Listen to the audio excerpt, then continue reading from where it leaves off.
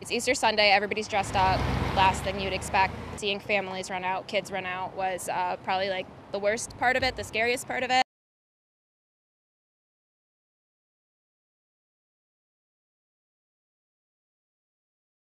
There were many people inside.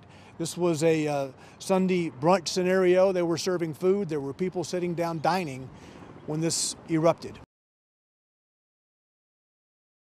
The two got into an argument that significantly escalated within moments.